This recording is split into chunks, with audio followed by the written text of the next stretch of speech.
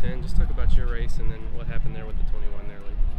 Yeah, I felt like we, from starting in the back, because we had a tire going down on pit road on the grid before the race, didn't really think that would set us back. We drove up to, I think, 9th on a lap and a half, and then got a caution for the 54, pitted, went to the back, and we get up to, I don't know, second, third, fourth row, and just kind of stalled out there for the first and second stage. Just couldn't really go anywhere. This package, I feel like, races really good at Daytona, but it's really hard to make moves here without track position. But I thought we had a decent Bass Pro Shop Camaro. Not the worst, but not the best. Just kind of struggled with being loose all day. I couldn't make nearly the moves and be aggressive on the wheel to go to the top or go to the bottom and fill holes and whatnot. But that's no excuse. We put ourselves in position there under those green flag stops. The green flag stop was pretty badass to outbreak those guys and beat them to the start of pit road. I thought that was pretty cool. So executed a good race, put ourselves in position to have a shot to win.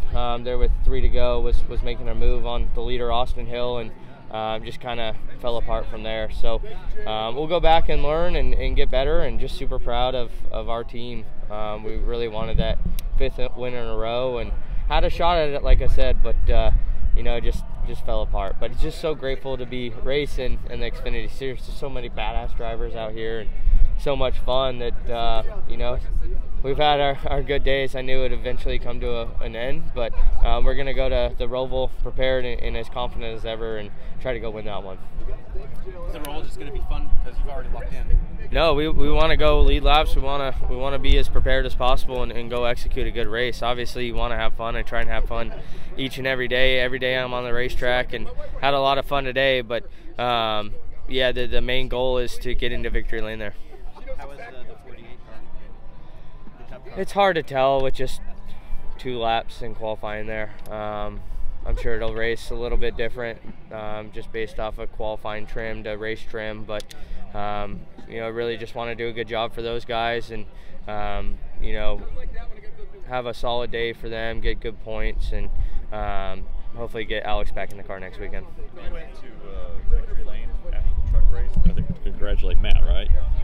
Why so? Why was that important for you to go do that? I just think it's good for him, but ultimately I'm good buddies with his crew chief Chad, and I thought it's really cool. A small team like that, Willie Allen and Rackley War, they're late model guys. I mean, Willie Allen, he's a late model racer, and for them to step up and come up to the Truck Series and have success, in their second full-time year, I think. I don't know if they ran a full schedule last year, but it's pretty cool. Talladega is one of those deals where it presents opportunity no matter what, and those guys did a good job. So I was super excited for them, and really cool just to see Chad after the race and the excitement on all those guys' races, just being grassroots racers. On the Cup side, have you guys had conversations about working together tomorrow? All your teammates are in the playoffs. I'm sure that'll come more tomorrow. Really, the goal is to. Greg said, I said, "What's your plan?" He's like, "I'm gonna go out there and lead every lap, win every stage, and win the race." Obviously, that's way, way, way easier said than done. But we want to be aggressive all day and stay out front and get up there and contend for it at the end of the day. Any extra emotion going into the 48 car compared to the 16? It's just definitely the biggest opportunity I've ever had in my career. I mean, Hendrick Motorsports, that's the mecca of all racing teams. It's like Red Bull over in F1 or these big powerhouse teams. They're obviously got a great record, and to be a small part of it, it's definitely a great opportunity for myself. But really, it's about just doing a good job for them, and just trying to get Alex back as soon as possible.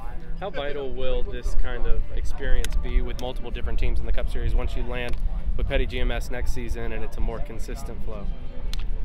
I think it'll be good to, I've driven the 62 where we have one employee.